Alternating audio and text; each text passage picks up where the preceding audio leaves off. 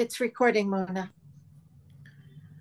Jai Baba, everybody. Welcome to the Lord Meher book reading tonight from Mumbai. And welcome to another day. And I hope you enjoyed as much as we do. Thank you. Maybe Marvin, you could start reading. Thanks. Okay.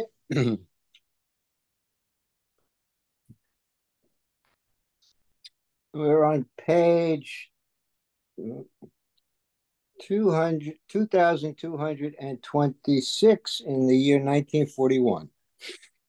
But now, because of his weakened health and the harassment of Mayavik forces, Baba decided to shift to Panchgani immediately.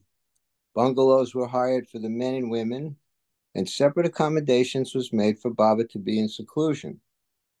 Maya was shamed. No sooner had Baba announced his new plan than the dust storms subsided.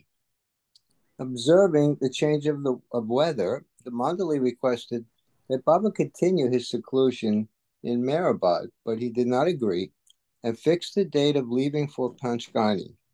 On 1 September, Baba stepped out of his seclusion to get ready to leave and to see the women.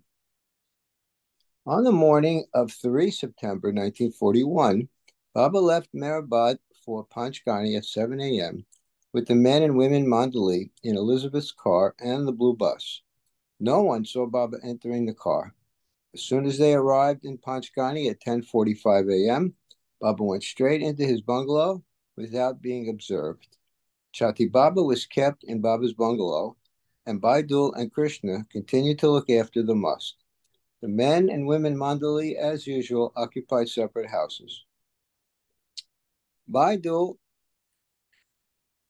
Kailamama, Krishna, Nilu, Vishnu, and Venkoba Rao were with Baba in Panchgani. Babananda, Gustaji, and Pleader had been sent to Mahabaleshwar to continue their seclusion under Baba's orders. Ali Jr., Murli, and Padri were in Meherabad conducting a free medical dispensary, and the rest of the men, Shagun, Pendu, Sailor, Sidhu, and Jangle, had been given other duties. Kaka was in Bombay but came to Panchgani for a few days at the beginning of September. In Panchgani, Baba continued his inner work with Chati Baba. On the 5th, the must was found to be in a very ill-tempered mood. The next day, however, he was again his usual genial self, but he told Krishna to tell Baba to send him back to his home in South India. Krishna informed Baba, who remarked, "His time is up. If he asks again, I will send him. But all my plans will have to be changed." When Baba was in seclusion in Meherabad during August 1941, some distorted reports appeared in the press regarding his meetings with Mahatma Gandhi in the early 1930s. Gandhi's English follower, Miraben, was reported to have told the author Ron Landau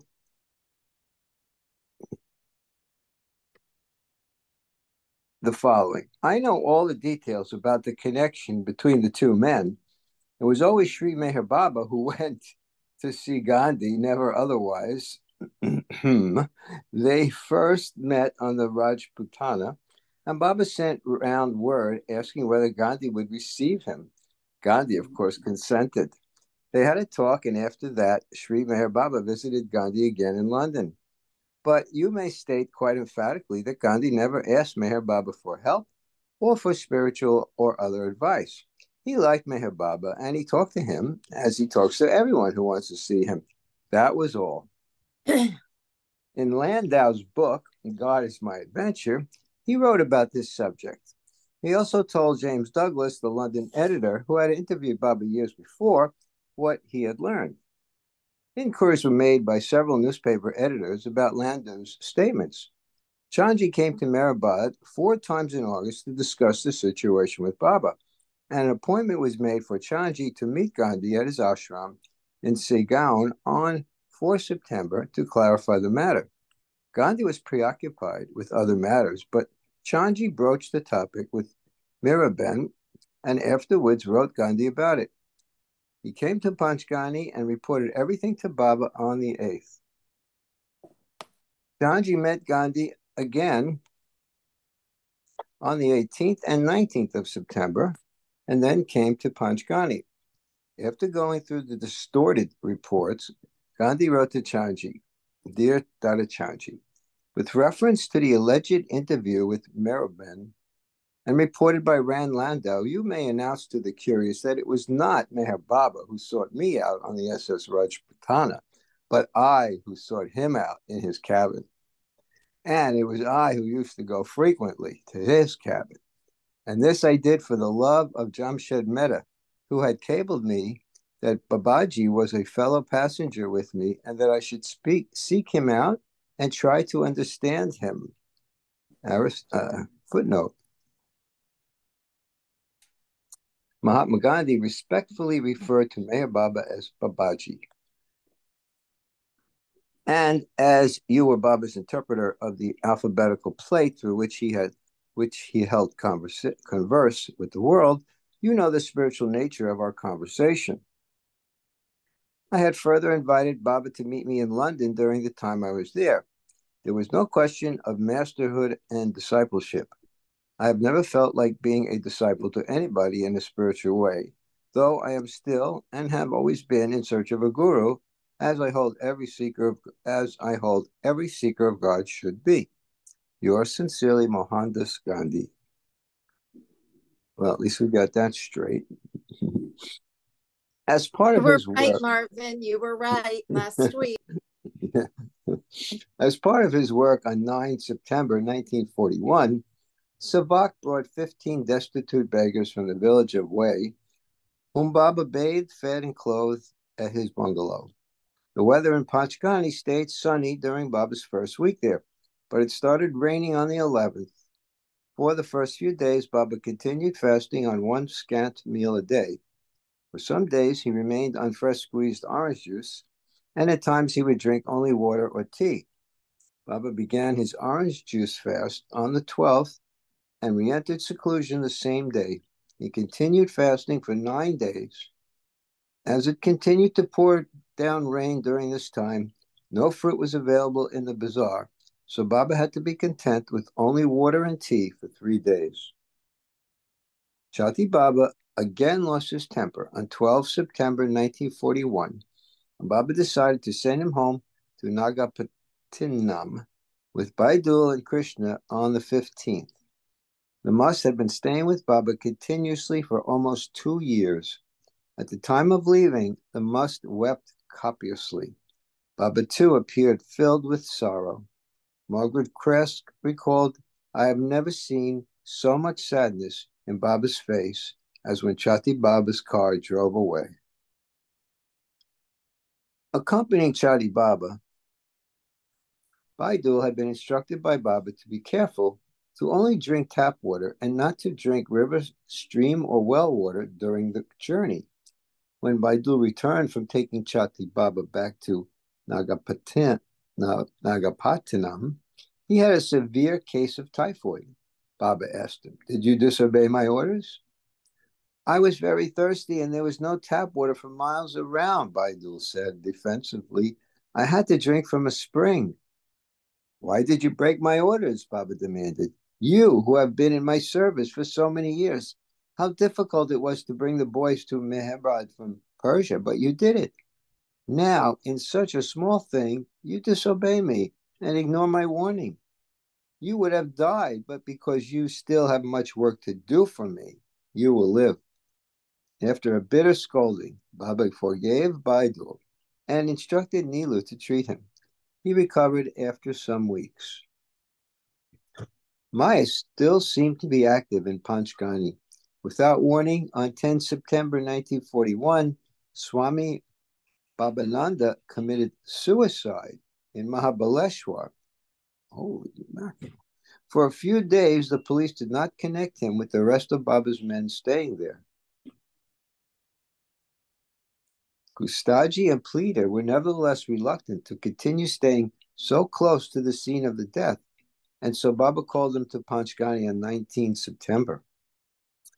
Baba Nanda had joined Meher Baba in Bangalore and had been staying in Meherabad.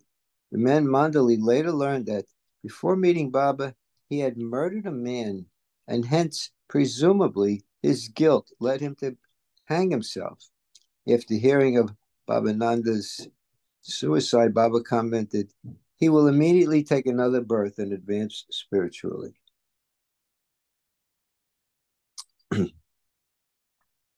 Baba began eating on Sunday, 21 September 1941, and stopped his seclusion work for four days later. On the 28th, a telegram was received that Kippy had died in America. Baba left Panchgani on a must tour with Gustaji and Kaka on the 30th. Baba visited many places and contacted many musts, traveling some 3,000 miles in 2 weeks by the lowest train class. Baba's identity remained concealed so he could travel incognito throughout the journey and thus continue his seclusion. Baba visited Narsobawadi near Kolhapur, Kurundwad, Itarsi, Allahabad, Fentimpur, Kanpur, Ismailpur, Ajmer, Indori, and Khandwa before returning to Panchgani on 14 October. At each place, Baba would select certain spots and stay in seclusion for a short time, doing his inner work connected with the world. All of Meher Baba's contacts with saints, walis, musts, yogis, and advanced pilgrims have special and personal significance to him, even though much remains unrevealed and thus unknown and unrecorded. Among the significant contacts Baba made on this journey was the one in Allahabad, where he contacted the spiritual chargeman of the area called Bashir Mastan. He was a rather unusual must, Baba said, because he embodied the combination of the 5 distinct characteristics of musts. In Ismailpur, Baba again contacted the saint Gohel Baba. In Ajmer, Baba communed again with the Majzub Chacha and the musts Lakham Shah, and Kabristan Wala, also known as Socrates. In Khandwa, Baba contacted the Hindu saint called Harihar Dadaji, who was the chargeman of the Guru Duniwala Baba. And as Duniwala Baba had always done, Harihar continued to keep a sacred fire, a Duni fire, burning day and night. This saint was head of an informal ashram of disciples. Perhaps again, Baba's movements were related to developments in the war in Europe and throughout the world, for during this period of his travel, Germany was heavily attacking Moscow.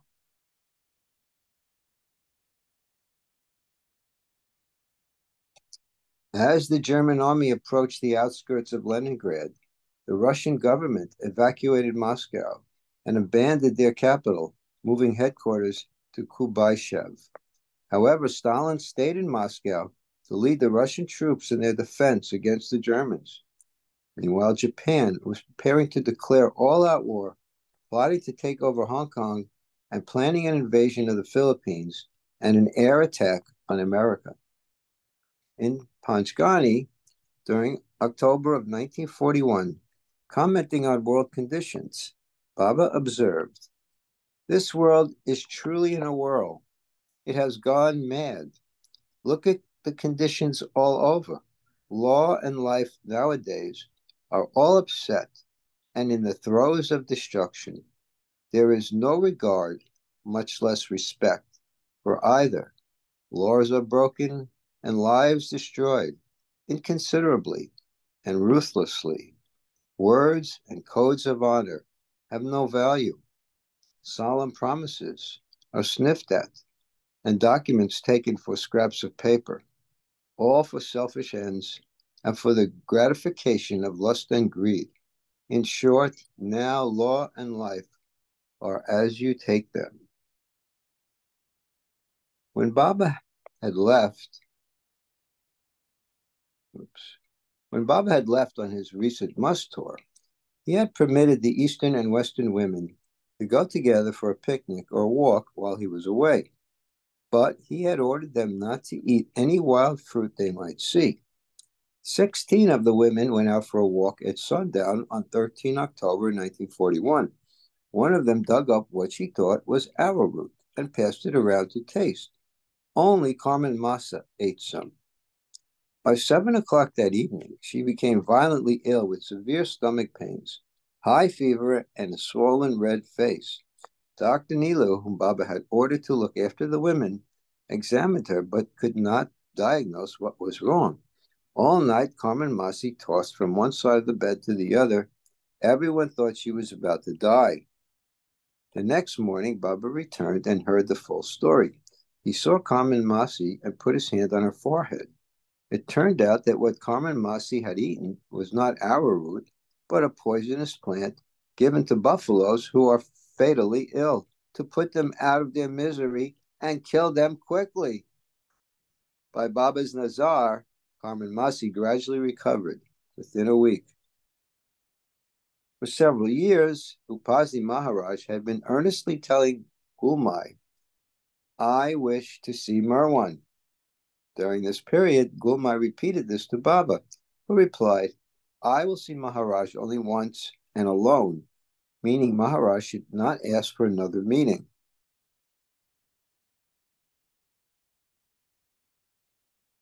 Baba stipulated that the place of meeting should be away from either Meherabad or Sakori, and added, "I will see him on the condition that, since I am still observing silence, I will not speak to him." Gulmai told this to Maharaj, and he consented to the terms. Maharaj took Gulmai to Dagaon, a few miles from Sakori, where he showed her a hut. Gulmai returned to Panchgani and informed Baba, who fixed the date of their meeting for 17 October. He stated, "To meet Maharaj, I will come out of my seclusion for one day." Baba summoned Sarosh. Thanks, Marvin. Is it okay if Rosalie reads from here? Yes, sure. Pick it up. Thanks. Baba summoned Sarosh to Panchgani from Ahmednagar with his car on the 16th. That whole night, Baba's health appeared terrible. He had such a high fever, the Mandali thought it would be impossible for him to keep the appointment the next day. But by the following morning, like a beautiful blossoming rose, Baba appeared with his usual smiling countenance and asked each of the Mandali, "Do you know why I am seeing Maharaj?" All gave an answer, and Baba explained, "I will present Maharaj with a locket." Baba left Panchgani in Sarosh's car at 7:15 a.m. on Friday, 17th October, 1941. It was Dasara that day, an auspicious Hindu holiday. Sarosh was driving, and Savak and Rano accompanied them.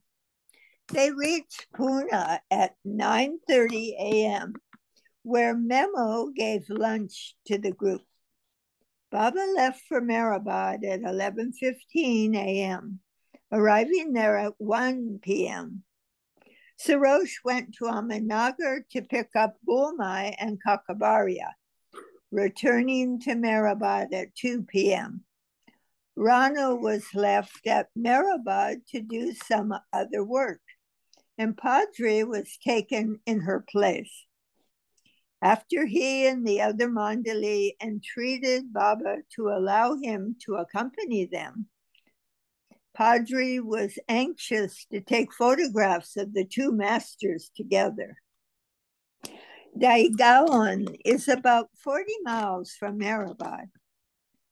The group left at 2:30 p.m. and reached there after an hour and a half. Baba looked over the site and was satisfied with it. There was a small thatched hut surrounded by a beautiful garden.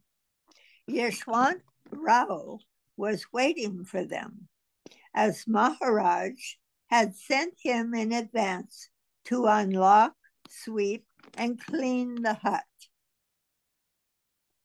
Sarosh and Gulmai left to bring Maharaj from Sakori at 4:30 p.m.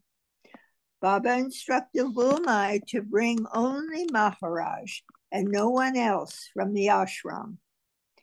They drove to Sakori and returned to Daigaon at 5:30 p.m. with only Maharaj. Alighting from the car, Maharaj strode toward the hut, where Baba was already sitting alone. According to Baba's order, the others kept outside the compound and were not to even look towards the hut. They were only to enter the boundaries of it when Baba clapped. After half an hour, the Mandali heard clapping. It was 6 p.m. They saw Maharaj and then Baba come out of the hut.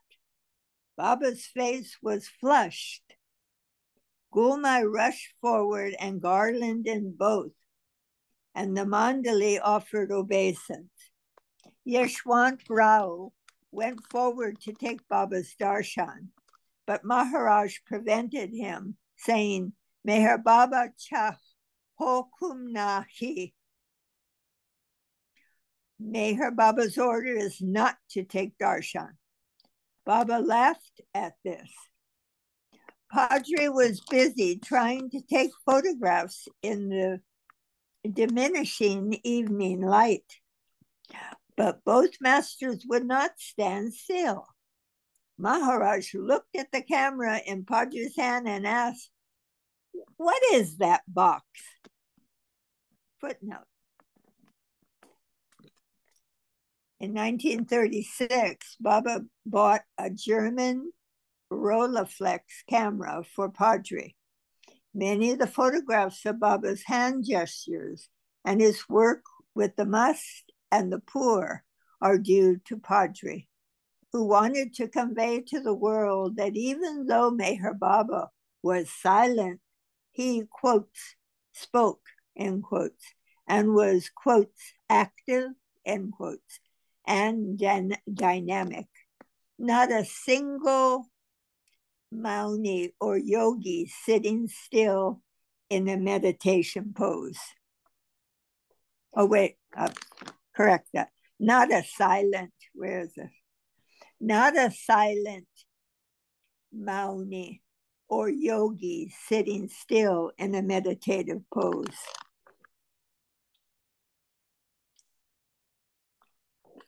Padre was afraid Maharaj would be annoyed and take a swing at the camera, but nothing like that happened.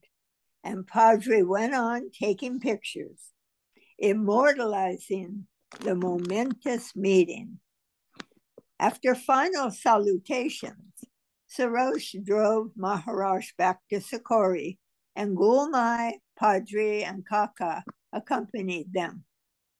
Before leaving, Maharaj remarked, "This meeting was ideal, solitary, and at the same time so near." Maharaj asked when they would be returning to Panchgani, and Sarosh informed him they would be starting back immediately. Maharaj said to drive carefully. Gulmai remained at Sakori. Meanwhile, Sabak remained alone with Baba.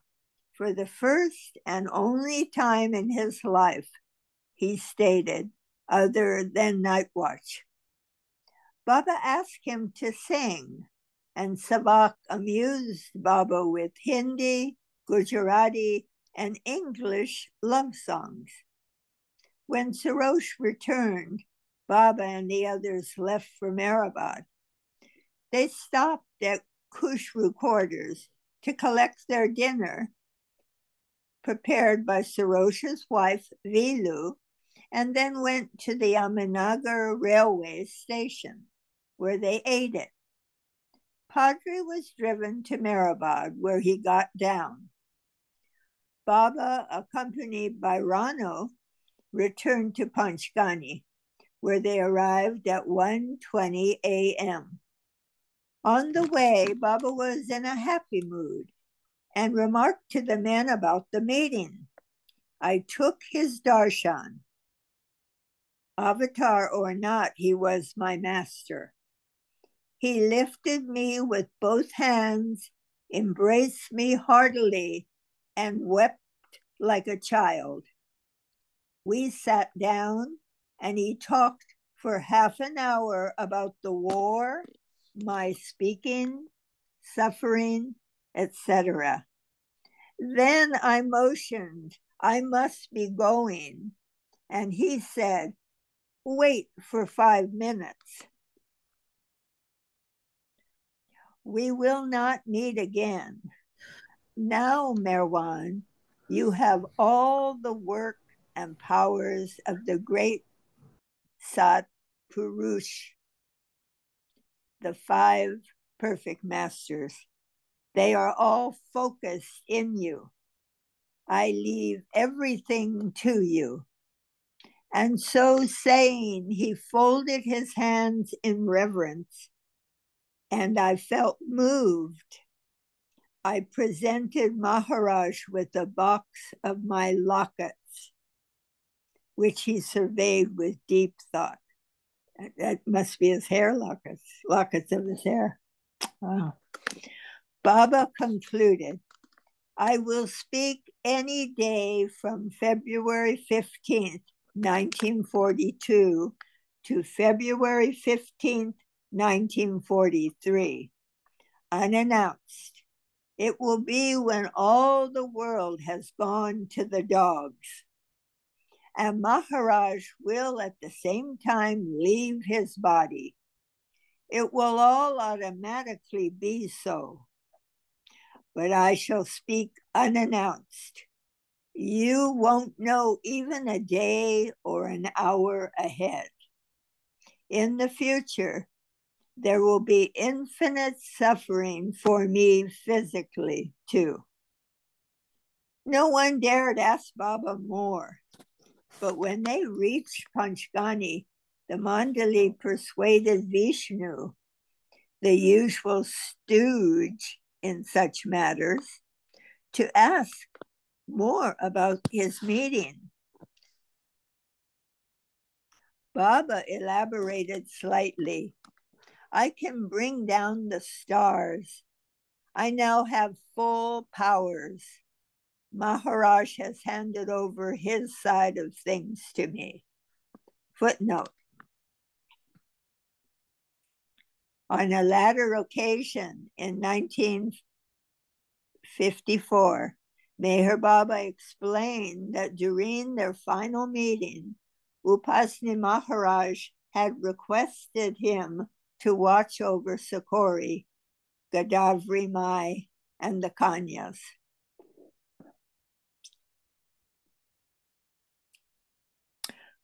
Age was awed by the significance of the meeting and wept with joy. Baba was meeting his master, Upasni Maharaj, for the first time in 19 years since the time of Manzilimim on 15th October 1922. The infinite ocean was meeting its reflection, but it was to be their final meeting in physical form.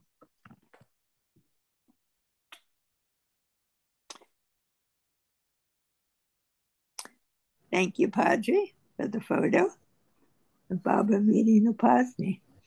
At the beginning of October 1941, Baba had directed Chanji to write to Meherji Karkaria in Iran and arrange for himself and the women and men Mandali to travel to Iran at the end of November, at the end of November.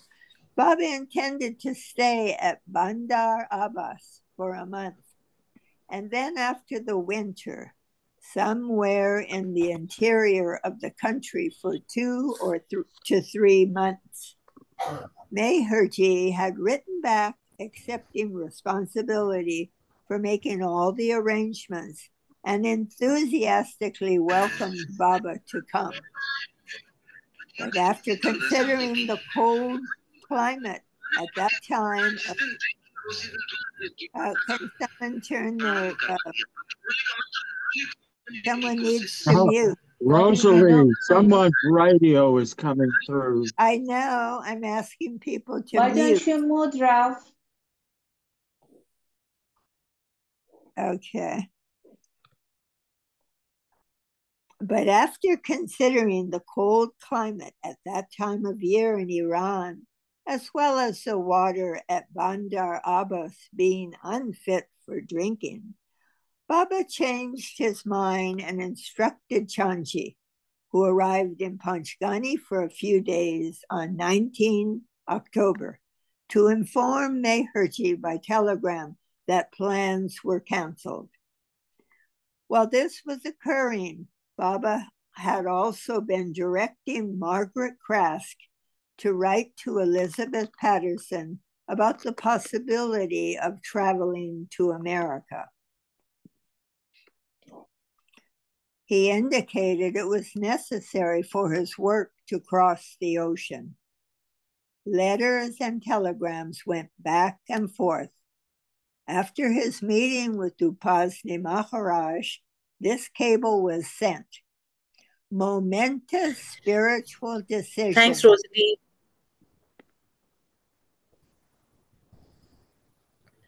Mahu, can you take it from here? Sure. So this is page 2234 in 1941. He indicated it was necessary for his work to cross the ocean. Just start from this paragraph, Mahu. Momentous spiritual decisions. Okay, sure. The second one.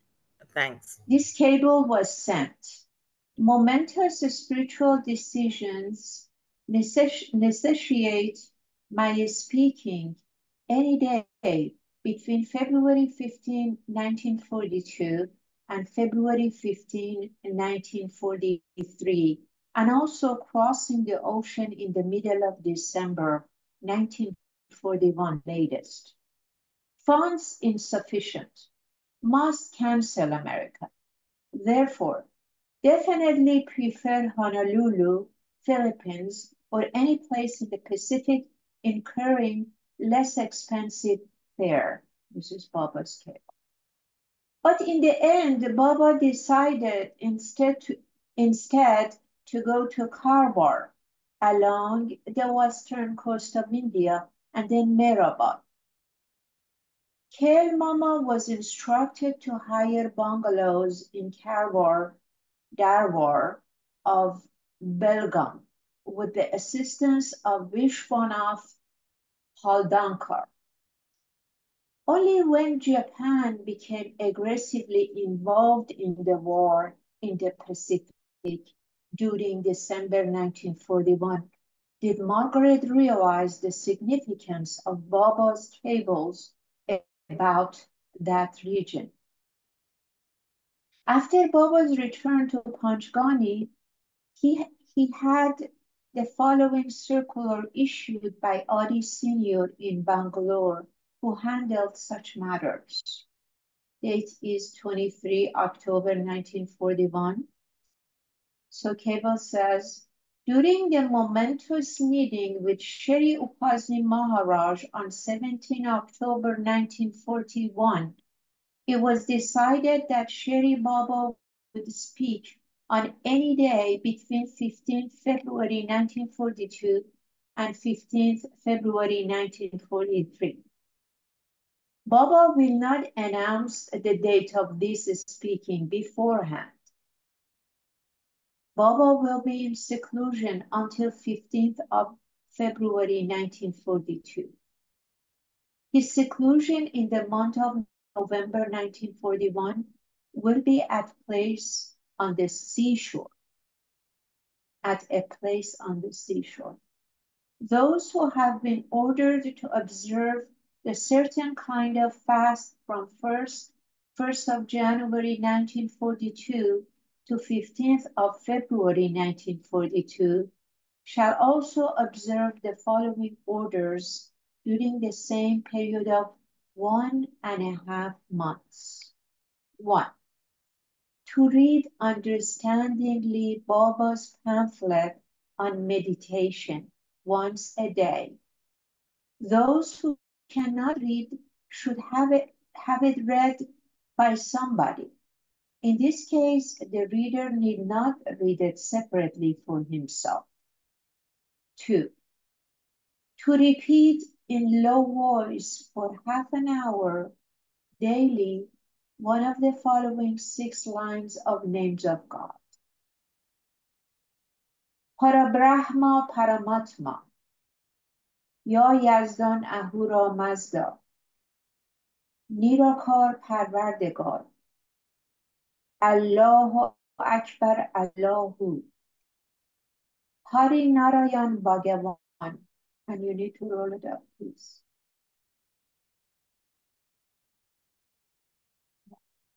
Hari Narayan Bhagavan and God Almighty Omnipotent. 3. Immediately after this half an hour of meditation, repeat the name of your master for 5 minutes. 4. No fixed time for observing orders 1 and 2 is enforced. They may be observed simultaneously or separately according to one's convenience of time. 5.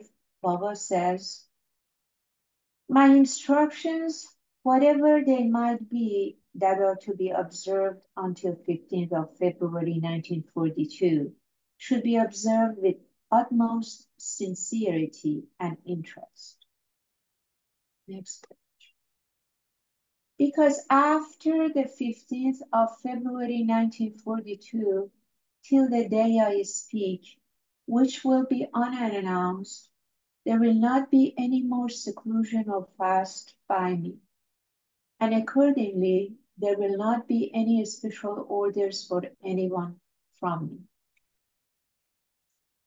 On Sunday, 26, 1941, Baba commented on the recent court case faced by Narayan Maharaj and indicated that he would like to meet Narayan Maharaj also. As mentioned, Narayan Maharaj was being sued by a devotee who had given him 5,000 rupees and then demanded its return, which Narayan refused. Baba said, that's his quote, why shouldn't Narayan Maharaj return the man's money? He is rich enough, as are his wealthy disciples, which include princes who could throw away such a sum at a word. Then why this refusal for such a small sum? It is for a purpose to create that doubt as fuel for the opposition, for him to work through. It is justified. For example, if you fall into a pit full of filth and refuse representing Maya Sanskaras, the pit, should I not help you and bring you out of it, even if my hands and feet are bespoiled in the filth? Should I care for the world who would misunderstand, ridicule, and remark as to why I should spoil my hands in filth or for my work of helping you out? Let the world shout, it is their ignorance. Pity them, for they know not what they do, but Master must go on with the work. Before I speak, I must meet all masts and sadgurus. Mast business of mostly finished. I also met Maharaj. Now I must meet Narayan Maharaj and others who should go to give him this message. Who should go to give him this message? He should come to me. I must not go to him for certain spiritual reasons. The place may be selected anywhere convenient to us both. And there is a footnote. The footnote says, subsequently, no face-to-face meeting of Meher Baba and Narayan Maharaj ever took place. Meanwhile, in Panchgani, the men and women mandali had been instructed to meditate according to Baba's order. Some were having thoughts as to why they had not yet realized God, despite serving Baba for so many years. Baba narrated to them a story about the Sadguru in answer to their unspoken question. A disciple used to always ask his master why he would not realize God in view of the fact that he had served him so faithfully for so long. The Sadguru continued telling him to have patience, and the disciple, in his eagerness, kept pestering him.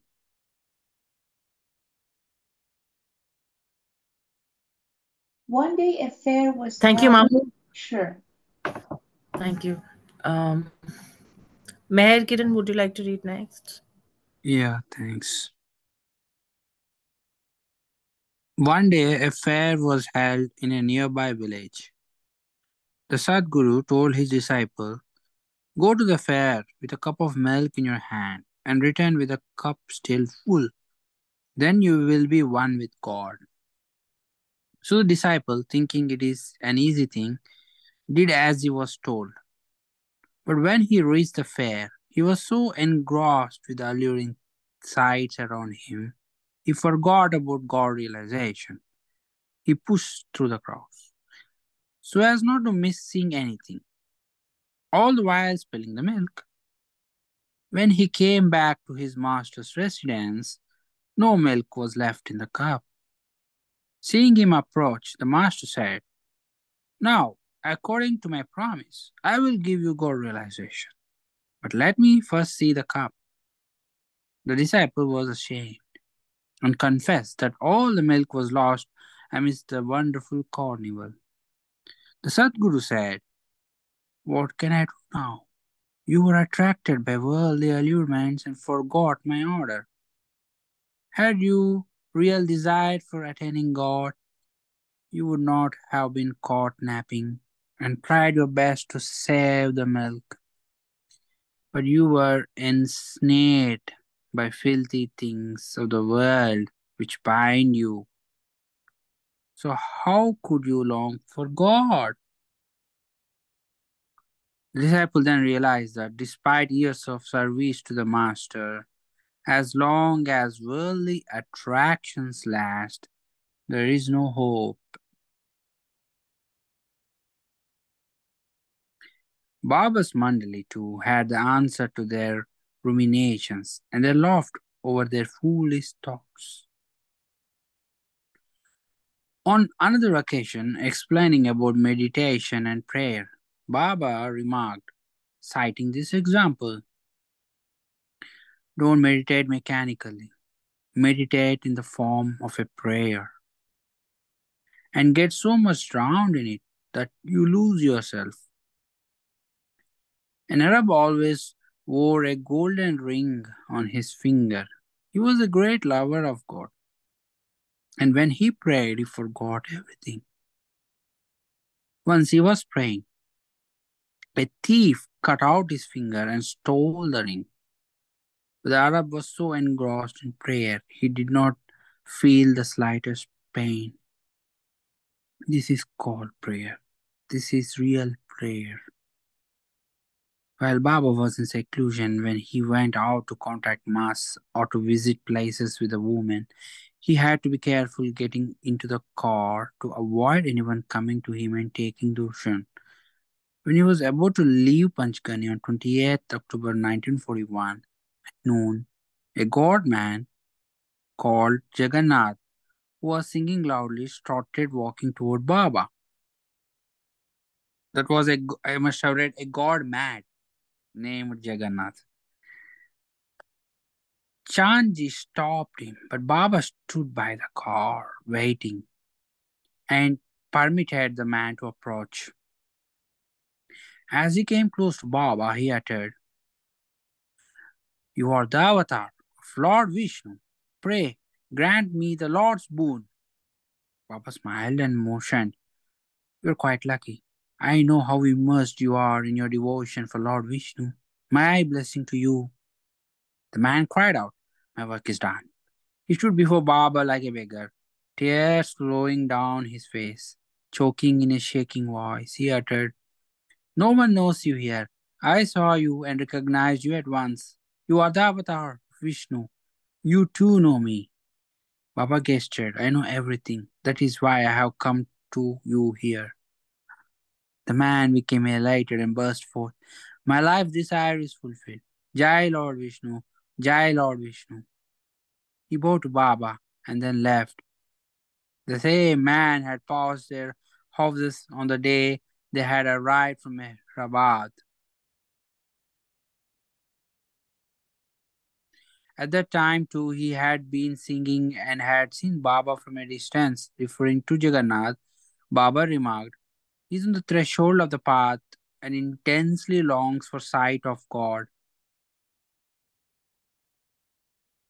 Baba and all the men and women then left Panchgani in the car and blue bus. Tukaram drove the bus and Neelu served as his assistant mechanic.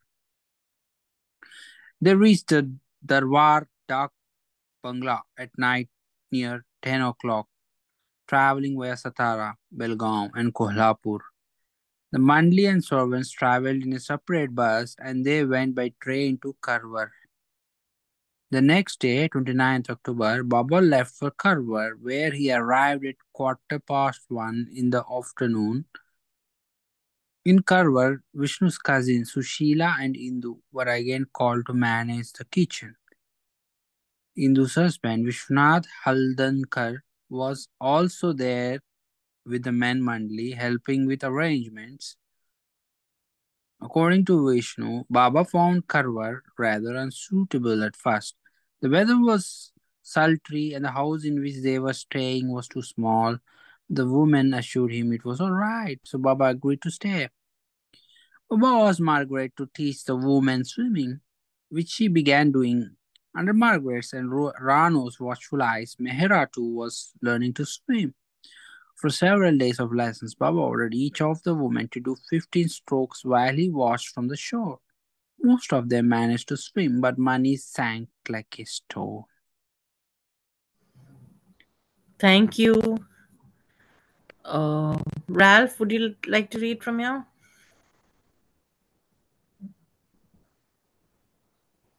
Okay. Eva, would you like to read next? Sure.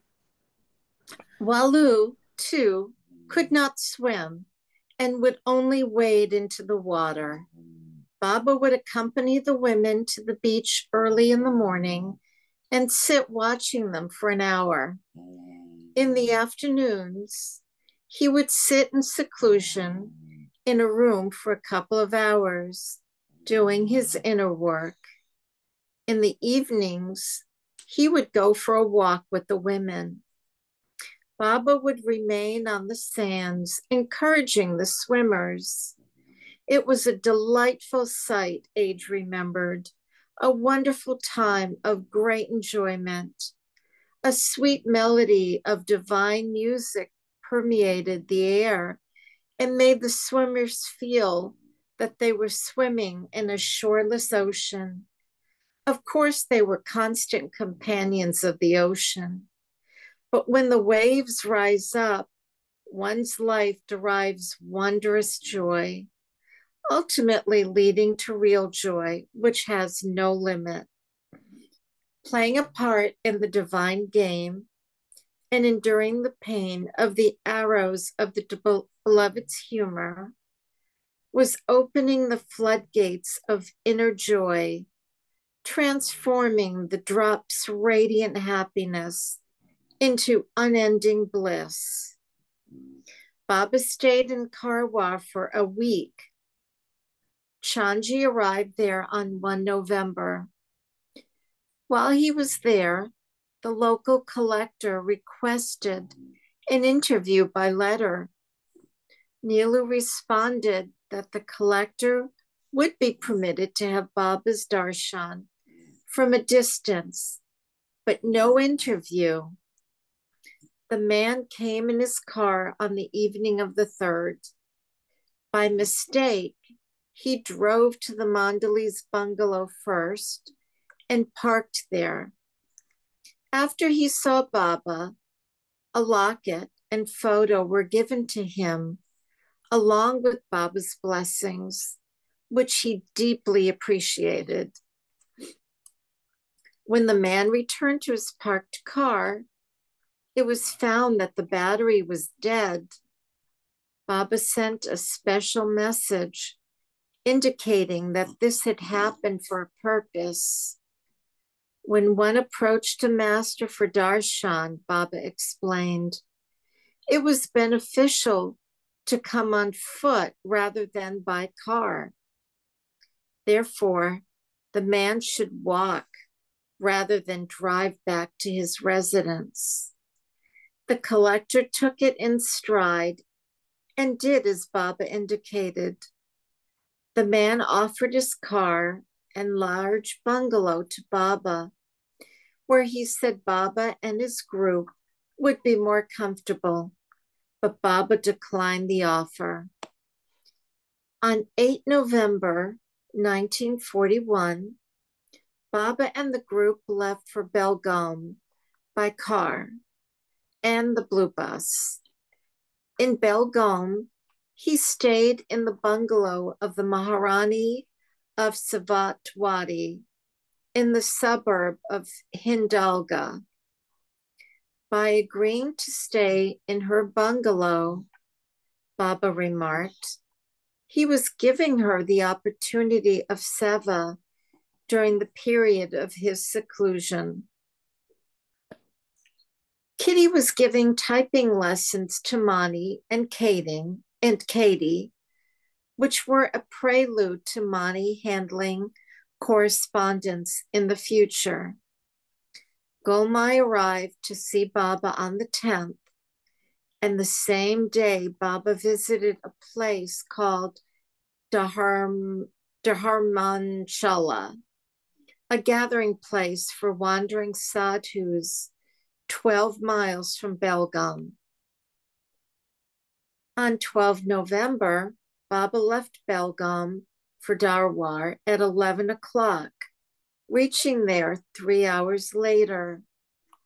Although Mokashi's bungalow at Septapur, which had been rented, was quite spacious, there was the problem of scarcity of water. Krishna, Venkoba Rao, and Kashinath, an employed servant boy from Dharwar, were given the work of bringing water after drawing it up from a deep well. But Venkoba was weak, and Kashinath also had the duty of doing the marketing. So the task usually fell to Krishna. To bring sufficient water for nearly 40 women was an exhausting task. On Friday, 14 November 1941, accompanied by Baidu, Krishna, Kristaji, Savak, and Kaka, Baba left Dharwar by train to see Chati Baba. He first proceeded to Bangalore, where he spent the night at Zulika Lodge on Margaret Road. The next day, they traveled on to Nagapattinam. Chati Baba had left his usual place for another spot quite far away, and Baba had to traverse 12 miles of rough dirt roads to find him. Heavy rain began falling, but Baba continued through the mud and slush, wading through knee-deep water to reach the place where the great must was sitting. After Baba's contact with Chatti Baba, he and the men went to Bangalore for the night of the 17th, where Baba met the Jesawala family, Adi Sr. and Don. Baba described his meeting with the Pasni Maharaj to them. Don recorded in his diary, "It's like a deep drink of celestial wine to see Baba." Baba left the next morning and returned to Dharwar on the 19th. On the way back, Baba contacted musts in Bellary and Hubli. One must was called Chela, a subtle conscious initiate who had taken a vow of silence and fasted for long periods. The must was a disciple of a great yogi called Swami Siddharut, who was famous in the area. Chota Mastan was a very high must of the sixth plane. He was a young saint, only 22 years old, who sat naked in all weather on a particular stone in a street facing a public water tap. The people of Hubli called him Dev Purush, meaning divine man. He was truly a remarkable young saint. Soon after he was born, the boy was abandoned by his mother and found wrapped in cloth in a rubbish dump by a sweeper, who gave the child to a barren woman who longed to have a child. The woman adored him as if sent from God and cared for him as her own son. At the age of only 10 years old, Chota Mastan was overwhelmed by God's love and became a must. He left home at 10 and wandered naked to parts unknown in India until he gained sainthood. During one contact, Baba put his coat on Chota Mastan, but the next morning they found he had given the coat away to someone and was again utterly naked. In Bellary, Baba contacted a must called Shah Mastan, whose abode was hidden in a cemetery amidst a vast forest. Baba and the Mandali went in search of him in the cemetery on the night of a new moon, which according to superstition is dangerous. People fear that a person could easily get lost in a graveyard on such a night. After searching for hours in the darkness without a trace of the must, they persuaded a Tonga driver who claimed he knew where the must hid to guide them through the cemetery.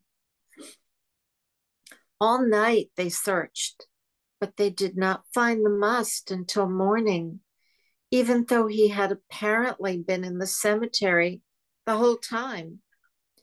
Baba also went to Bijapur on 24 November 1941, where he contacted Kwanwala Baba, a must who lived on top of a large pile of municipal rubbish. A young man named G.S.N. Morty was a staunch Brahmin. His father was the editor of an English monthly journal, and Murti once happened upon old issues of the MEHER message and Meher Baba journal in his father's library. He was drawn to Baba's words and pictures, but he did not believe him to be an avatar. On the 23rd of November, in response to a letter from Murti requesting a message for a booklet in honor of Jita Jayanti, the day when the Bhagavad Gita was given to Arjuna, Baba sent this message and even signed it. The greatest need of humanity today is love, love divine, which is pure and selfless, which awakens man to the proper sense and understanding of his real duty in life, which is to find true happiness in giving, not receiving, in serving and not in being served, and in willfully participating in the sufferings of others more than just their happiness. My mission in life is to kindle that divine spark of love in all.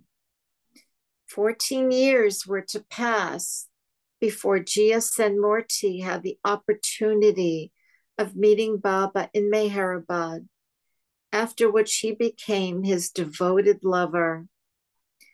Chanji met Baba in Dharwar on the 25th and received instructions for finding accommodations for Baba and the group in Satara. Once in Dharwar, Krishna was 15 minutes late in bringing water, as he was feeling drowsy and had overslept. Baba was waiting for him at the gate, and when Krishna came, he was angry with him and scolded, "I don't want to see your black face ever again." Footnote. Blackface is a colloquial expression relating to someone's dark thoughts, not skin color, similar to when someone is said to be in a black mood. How many times have I told you to be honest and regular in your duty, but you don't pay the slightest attention to my words? However much one may water seeds on a stone, there is no hope of their taking root, and you are like a stone.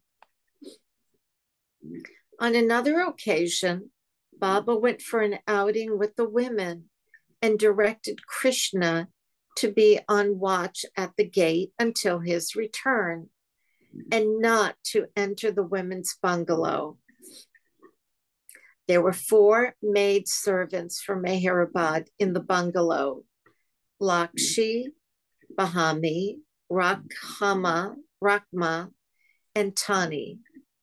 At one point, a snake was seen in the house, and Rakma called Krishna to kill it, but he refused to leave his post.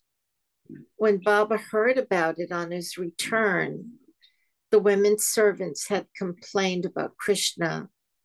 Baba asked him, "Why didn't you kill the snake?" Krishna replied, "Your order was not to leave the gate. How could I go to the house?" Baba then asked, "Had there been a fire in the house, would you have gone?" Krishna said no. Baba corrected him, remarking, "I would have been very pleased had you followed my order in this way. However, you did not obey for the sake of obeying me. On the contrary, you were irritated at my order not to leave the gate. That is why, although outwardly you obeyed, you have not obeyed me and have instead given vent to your anger." Baba added, "It was on account of your being in such a bad mood that the snake came in the first place. Now, if you want to please me, find the snake and kill it." At first, Krishna could not find it, But after 3/4 of an hour, he saw the snake crawl out of the window of the women's house. He called Baba and told him, but by that time the snake had disappeared, and Baba indicated to let it go. This was unusual because Baba's standing order to the mandali was that whenever a snake was seen, it was to be killed. One day, Krishna saw a cobra near the women's bungalow. He threw a stone and struck it, but did not kill it. Someone had told him never to let a wounded snake escape because it would return to bite the person who had injured it. When Krishna was keeping watch by Baba's side that night, Baba asked why he looked so worried. Krishna told him about the wounded snake, and Baba inquired, was it a cobra? Krishna said it was, and Baba said, yes, it must be killed. It will come back and bite you. Are you afraid? Krishna said he was not. At the end of night watch at 5 a.m., Baba told Krishna to go rest. Before he left, Baba warned him repeatedly, be sure to tuck your mosquito net inside your bedding. Otherwise, ants might come inside. Krishna's cot was outside under a mango tree. Soon after lying down, Krishna heard the rustling of leaves and saw the same cobra coming toward him. He shouted to Nilu and Vishnu to bring his stick. Because of the tight mosquito netting around his bed, the cobra had been unable to enter. Krishna killed it with the stick. Baba's warning had saved his life. During the years he stayed with Baba, Krishna said he had killed 47 snakes. Thank you, Eva. You're welcome. For their return journey to Meherabad, Baba sent for Sarosh to come to Dharawar and drive the blue bus to Ahmednagar. The group left on Thursday, 27th November 1941, and spent the night in the dark bungalow at Satara. There, Baba spelled out to Sarosh in front of Chanji, Neelu, and Vishnu. This is the last journey of the blue bus. You're very lucky to drive myself and the Mandli in this bus on its last trip. You were the one who had it built, and now it's you who are taking it on its final journey. The blue bus is like the chariot of Krishna, and after my manifestation, people will worship it. The bus should be sold in a lottery among our close ones, and the winner should keep it on condition that he does not derive any commercial benefit from it, either by plying it or hire or by selling it. This bus has great importance and to keep its essential and to keep it is essential. I have done much work through it, and it is Sarosh's great good fortune to be driving God in person on its final run. That night in Satara, a draft circular was prepared to be sent to 100 select Baba lovers about the raffle. Baba and all returned to Meherabad the next morning at 11:30, the 28th. The circular about the blue bus was finalized and posted to those concerned. Wartime travels for the Mus. Such a beautiful picture of Baba with the poor person or a must where Baba's bending over and I think giving him his blessings. It's just so beautiful. You can feel the energy till here. So nice. Let's just see that picture for a minute and connect with it.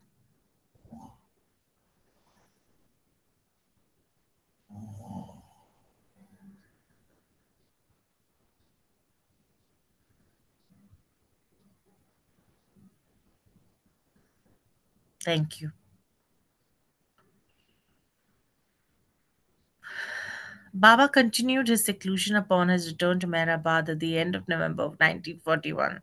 But this time he began seeing those of the Mandali to whom he had assigned different duties. Mostly he would keep to himself in the tomb and do his inner work in seclusion during certain hours.